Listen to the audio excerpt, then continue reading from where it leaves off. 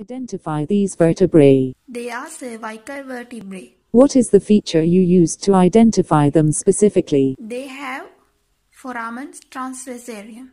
Show me, what are typical and what are atypical? This is a typical cervical vertebra, and this is also a typical cervical vertebra.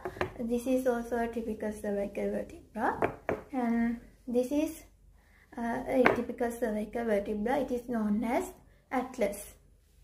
This is a atypical cervical vertebra. It is known as axis.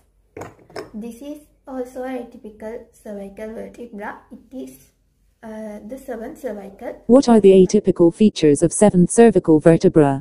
This is 7th cervical vertebra. The special features about it is it has a long spinous process which is non-bifid, but other typical cervical vertebrae has short and bifid spines. Also, C7 vertebra is known as vertebra prominens because its spine is clearly palpable on running the finger downwards along the vertebral crest. Its foramen transversarium does not transmit the vertebral artery, it only transmits the vein. What is a cervical rib? It is an extra rib which is attached to the transverse process of the 7th cervical vertebra. It may articulate with first rib or attached to the first rib by a fibrous strand. Okay, what is the clinical significance of it? It can cause a pressure on the lower trunk of the brachial plexus, producing pain down the medial side of the forearm and wasting of small muscles of the hand. Tell me about the nerve supply of the small muscles of hand. Inner muscles and lateral to lumbricals are supplied by the median nerve. Except these muscles, all the others are supplied by the deep branch of the ulnar nerve. They are hypothenar muscles, medial to lumbricals, adductor pollicis, dorsal and palmar interossei. What is ulnar paradox? Usually, a nerve injury occurs more proximal, has worse clinical features than distal injuries. But in ulnar paradox, the claw hand is much more obvious in the ulnar nerve injury in wrist than in the injuries occur in elbow. Okay, tell me the reason. When the ulnar nerve is damaged at the elbow, the ulnar part of the flexor digitorum profundus is paralyzed. Its effect on flexing the interphalangeal joints is lost, so clawing is less. The branch to the flexor digitorum profundus is given at the forearm, so the injuries of the wrist joint won't paralyze flexor digitorum profundus, so marked flexion of terminal phalanges occur. Tell me about the origin of the ulnar nerve. It is a branch of brachial plexus. It arises from the medial cord of the brachial plexus.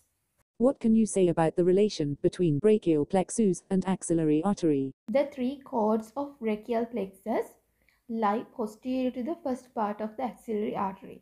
When considering the second part of the axillary artery, the cords of brachial plexus arrange around the axillary artery according to their names.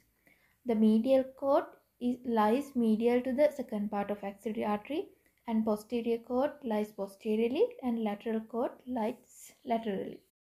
The branches arising from the corresponding cord also keep that relation with axillary artery. What are the contents of axilla? Axillary artery and its branches, axillary vein and its branches, cords of the brachial plexus and its branches, adipose tissue, axillary lymph nodes. What do you know about the lymphatic drainage of breast? Most of the lymph of the breast drain into the axillary lymph nodes, along the axillary tail to the pectoral lymph nodes, and through clavipectoral fascia to the apical lymph nodes.